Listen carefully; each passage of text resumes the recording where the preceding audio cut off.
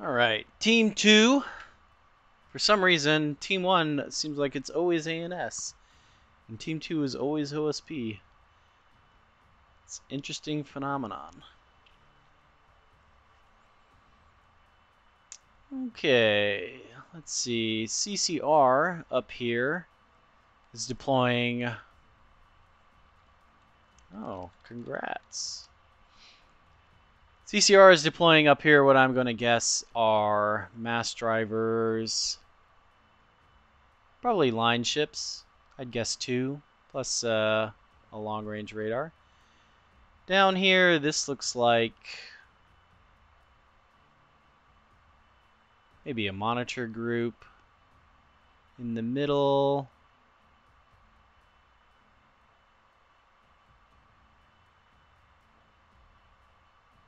oh, somewhere out there is one of the starter fleets. That's a monitor plus 2 radar ships. And then Glowworm is another starter fleet. I believe that's the Azurite, I believe.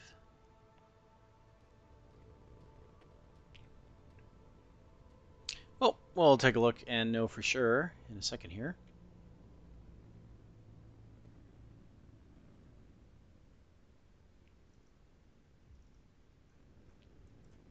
Not Azurite, Kyanite, I think it is. And that is a pair of 450 line ships plus an all-plasma monitor? Maybe it's been adapted slightly. Don't remember that. This is Task Force Garnet, and that is what a plasma cannon looks like, not the other thing, which was a mass driver. So take all that advice from last game and apply it to these ships. And the radar tugs, that one's not been changed. This is a 450 and a 250 Ocello.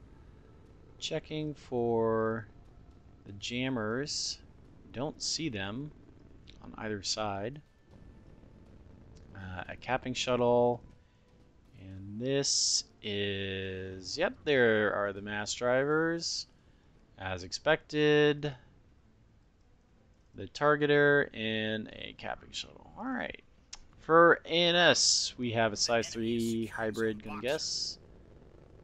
Yep, size 3 hybrid CL. That's paired with another one. Double size 3s. That could be dangerous. This is, I'm gonna guess, a trio of gun CLs. Wow. I've never seen that before. He has 2 CLs merged.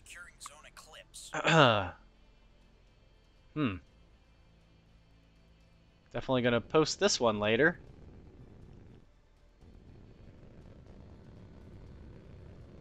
Can't wait for the fusion memes from this.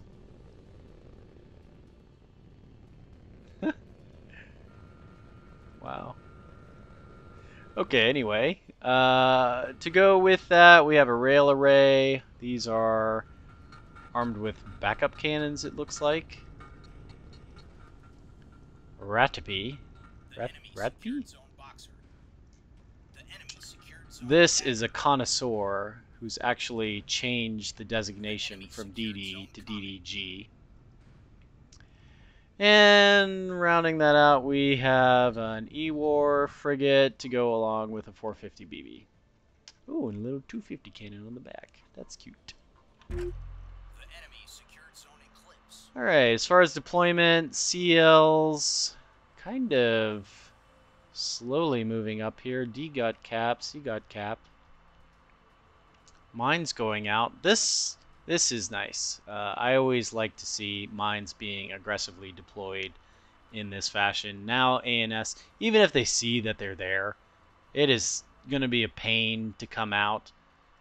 And especially in a position like this, one thing you can do as a container player is use your mines to set up a zone in which PD has to make a decision. If they push up into this and they start firing their PD into that, and you launch your containers at the same time, they have to make a decision whether they task their PD on the mines and stop that from killing them, or they task it on the containers and stop that from killing them. So it's really good if you were going to play a container ship to watch for that, and when you see them pushing, just go ahead and throw containers out. I mean, you have plenty of them. But unfortunately, it looks like instead of falling for his trap card, they're going to push across on the other side. Which is bad because, ooh, that's pretty. The enemy is securing Oh, what a shame. Need more track correlators. Yep. Needs more track correlators to tighten up that targeting so they don't all miss like that. Oh, one hit. This is really unfortunate. This Bloodhound LRT without that backup equipment is going to struggle to get something accurate enough that, oops, that's not good,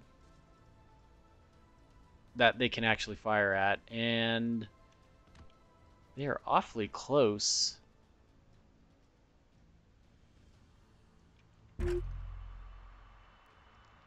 Oh, here comes some size 3 hybrids. The enemy secured Zone Atlas.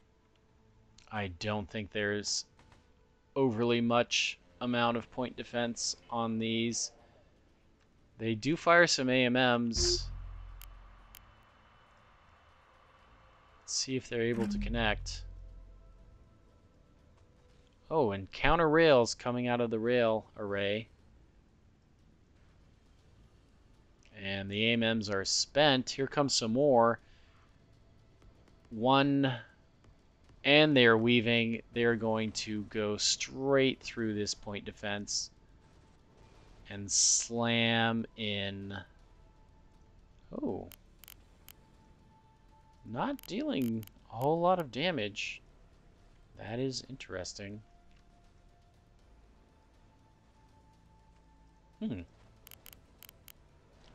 Not sure. I would have expected a lot more damage to come out of 5 S3Hs than this. But I don't know.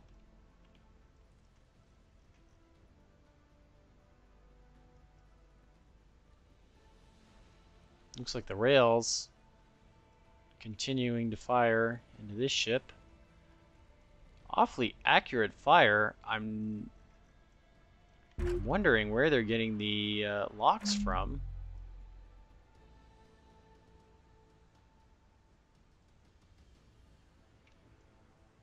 Or maybe they just got lucky. Yeah, that seems like that was the case.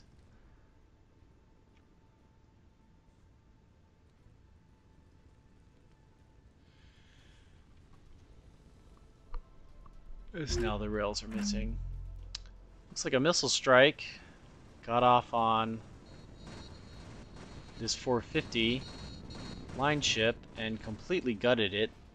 This is the type of damage I expected to happen. That is the other size 3 hybrid light cruiser actually done so much and taken out its CIC. That is a dead line ship.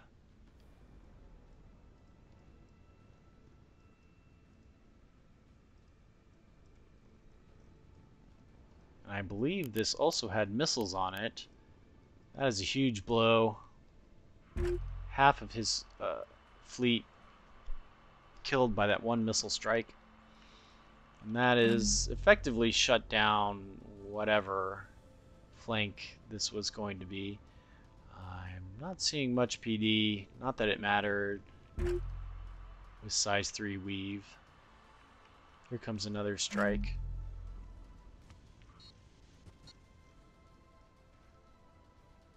And these AMMs are not able to deal enough damage to take these out in flight.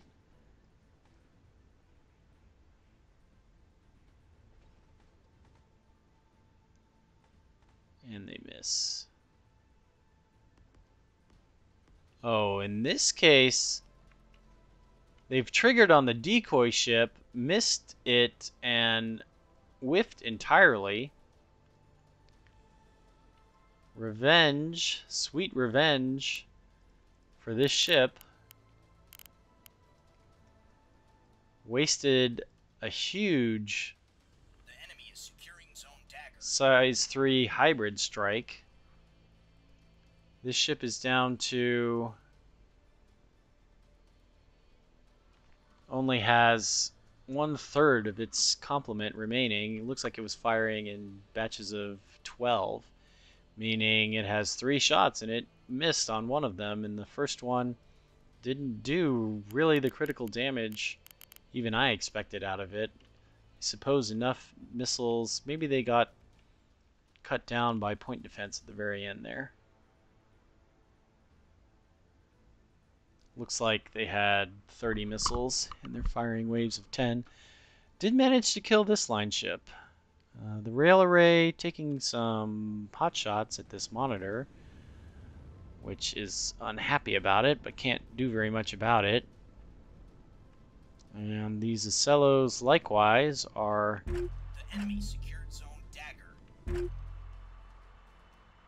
really just biding their time. This is exactly what you want to do as the OSP. If you have the point advantage, don't go chase the ANS. Don't go push into huge amount of cannons at range. Even these light cruisers, if you try to run them down and they kite you and back away, they can do enormous amounts of damage to Acellos, to monitors before that range is secured. So the OSP, especially with weapons like these monitors, they are ambush predators. That's what they want to do. And if you feel like you're not able to do that, just be prepared, because things are probably not going to end well. These mass drivers kind of having a think. Finally opening up on this battleship.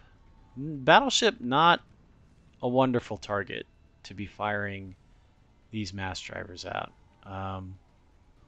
They don't penetrate very deeply into the hull, so you can take out a turret, you can take out some radar panels, maybe some point defense, but you're not going to be able to really kill a battleship with this type of weapon, or even really hurt it significantly.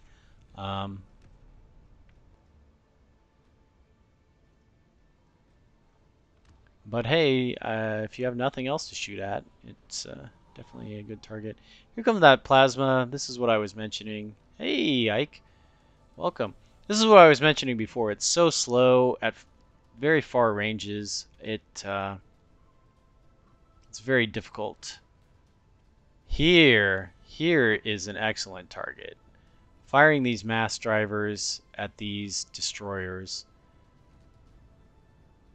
is gonna be a lot more effective.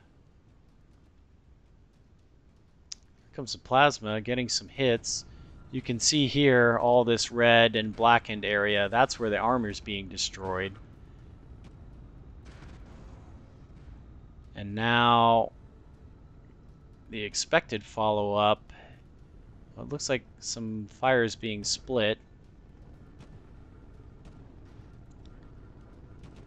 I would assume it does appear that the monitors aren't... Okay, there goes the plasma. So firing the HEHC ammo at targets before the plasma hits will cause them to do almost no damage. We saw that it wasn't until that plasma hit that this finally actually started getting hit. So it's always a good idea, if you're commanding this fleet, to fire the armor piercing, or even the HE. The 100mm HE ammo will do work against destroyers. Don't go direct to the HEHC until you've seen glowing red melted armor.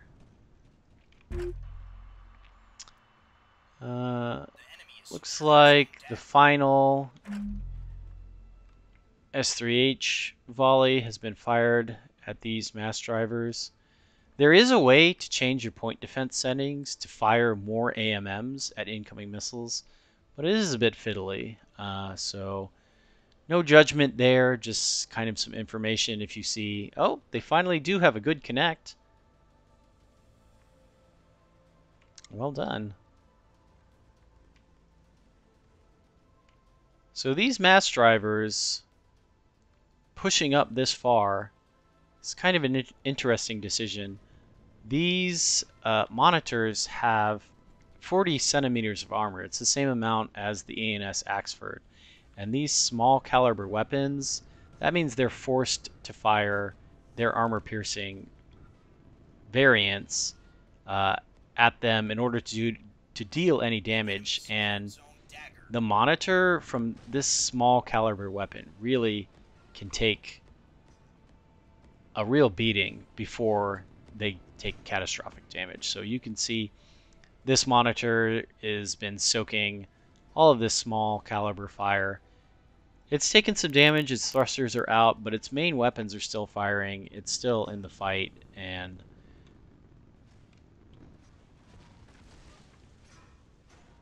so it should be no problem for that monitor group to finish off that DD. These gun CLs, meanwhile, looks like they've been dueling with this pair of Acellos, which are stationary. So one thing of note here, if you have the option, you should not leave a ship stationary like this. At the bare minimum, there is a command called orbit that you can make your ships drive around in a little tiny circle. And just the fact, you know, like anything else, if you're stationary in a game that has projectiles flying around, that's not what you want to be doing. So at least orbiting, at least, you know, zigzagging back and forth on evade, doing something to avoid fire is gonna make your ships live a lot longer. Alright, overview. So those CLs are being kind of bullied, actually, by these crossfires and these Acellos. They've both taken, or all three of them, this one is mission killed, all three of them have taken a lot of damage. They're stationary for some reason, which means they're taking even more damage. They're not really in a good position. So one thing, there's a command in the game called heading, and for many ships, but especially the light cruisers, you want to use that heading to keep your bow pointed towards the enemy. If you take a look here, if we're kind of on side profile, you can see how much of the ship is visible, right? And especially of note, you've got the juicy engineering section with its critical reactors and engines and things like that. If we move over here, over to the front, we've actually shrunken the amount of surface that can be hit. Woo! That was pretty. We've shrunk the amount of surface area that weapons can hit by at least half, maybe more than that.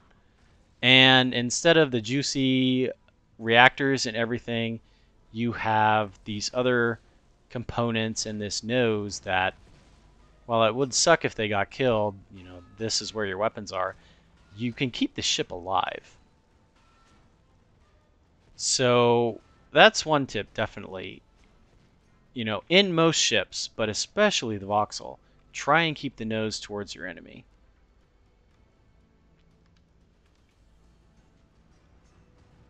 You can see here, this ship is diving towards A, but it's getting hit by 450 and 250 from the Acellos. Looks like this 450 line ship is going to get in on this action. It's in a crossfire. A situation like this, even pointing the nose at the enemy wouldn't help because you're getting shot from two different angles.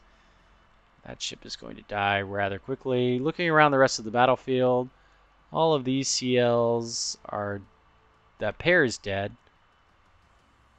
This is the S3H, which is out of ammo. CL. What happened to the last one? Oh, that's what's diving on A. Okay. So I suppose in this case, this player has said, I'm out of ammo, I can't do anything, I'm just going to rush my ship and try and cap something. So fair play to him for that, you know. At least he's playing the game and not quitting. So kudos for that. I didn't realize that was the missile carriers. Let's see, is this ship still mobile? Yes, barely. Lost a huge amount of thrusters. But it can fire. And this battleship, it is providing fire support. But unfortunately, at this range, against a target this small, most of these rounds, well, as I say that, it looks like he's killed enough thrusters that he is able to hit this.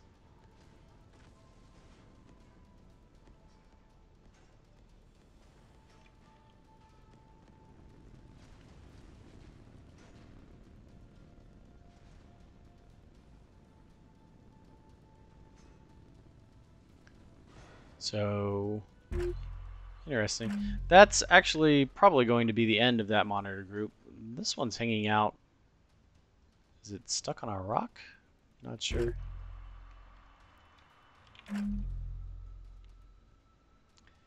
The Ocellos are going in...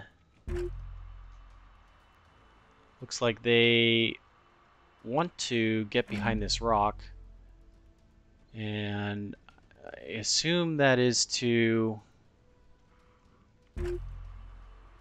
give them some cover against the only real threat left on the ANS board, which is this battleship. All of the S3Hs have been fired.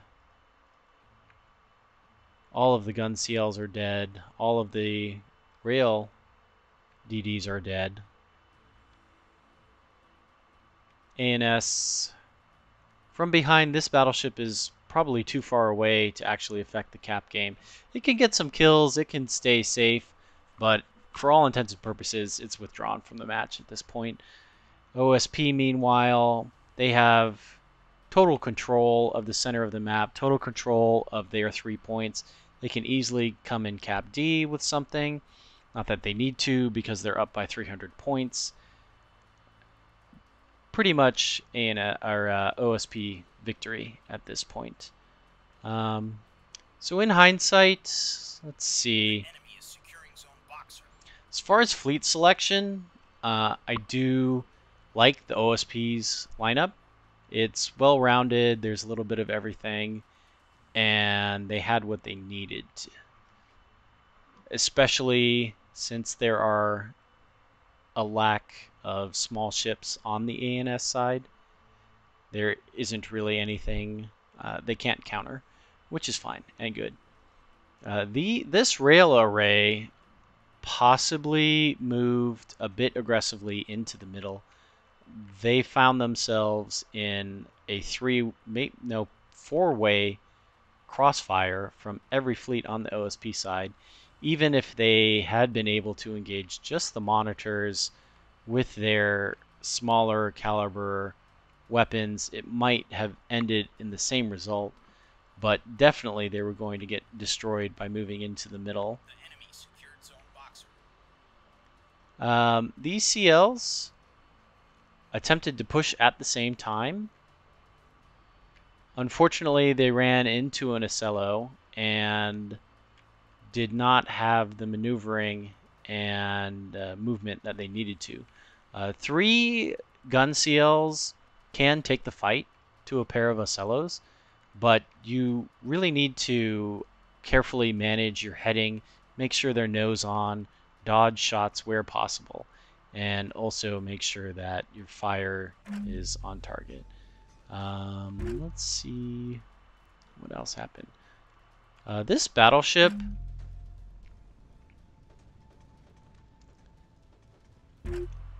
I'm going to say I don't have any major complaints other than if you're going to play a battleship and you decide to back off and do fire support, I completely understand because that plasma was in mid, and if that plasma had splashed onto this battleship, it would have died very, very quickly.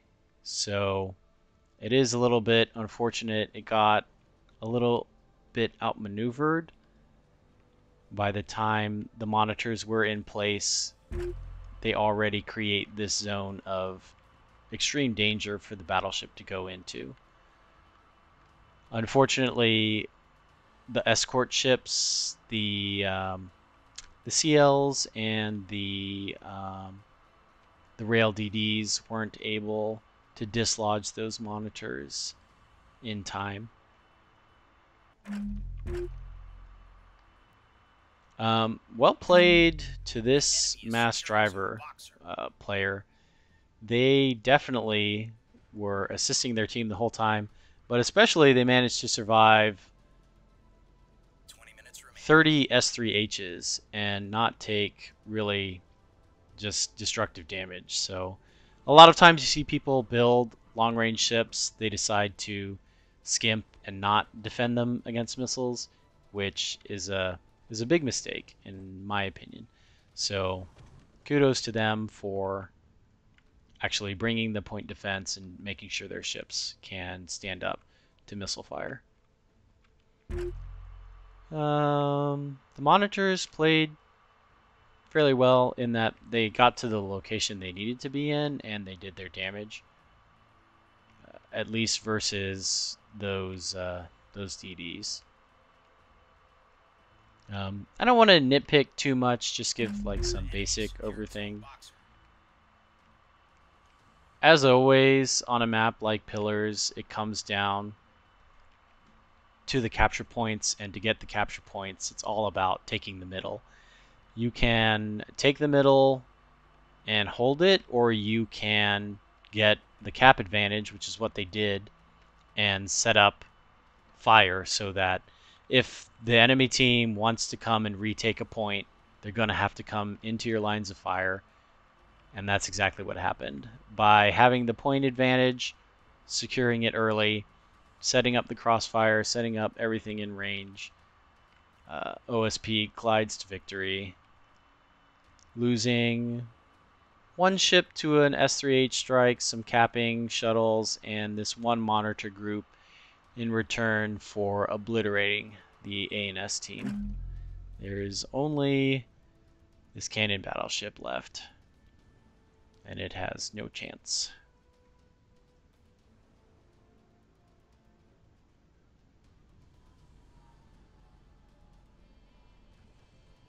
The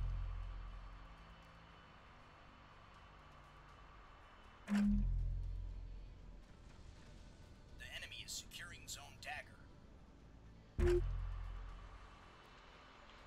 And OSP actually manages to get a line ship all the way across and capture D. Let's see if he makes the turn all the way around to fire some 450s before the end of the match. Probably not. Banzai. Oh, yeah, sure.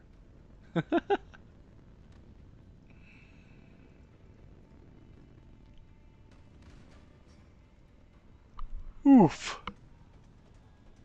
Actually, point blanked him there. Ouch. Oh, this monitor's still full health. Is this a... It is a... Oh, it's an all plasma. Interesting. I'm not sure exactly why. I see this a lot, that ships with high caliber weapons are bringing plasma. And I don't know why. Maybe someone in chat understands better than I do. Because there's really no reason if you're firing 450 millimeter weaponry that you care about the ammo. Or the armor, not the ammo. Some more plasma dodging. It's looking pretty cool. Might be able to... Yeah, so this ship, it looks to be doing what I mentioned earlier, where you kind of zigzag or orbit or something without pushing forward or backwards, just dodging fire. Yeah, I think this is in orbit now. And because of that, this plasma that's being shot at it is absolutely no way to hit. Even these 450s will have a hard time hitting a ship moving like this. Yeah, here come those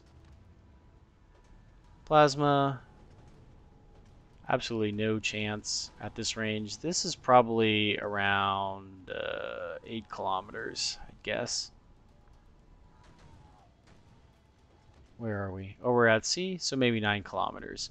Even though there's technically 12 kilometers worth of range on plasma, if you just do some basic maneuvering like this, there's no way. So GG, well done. OSP victory.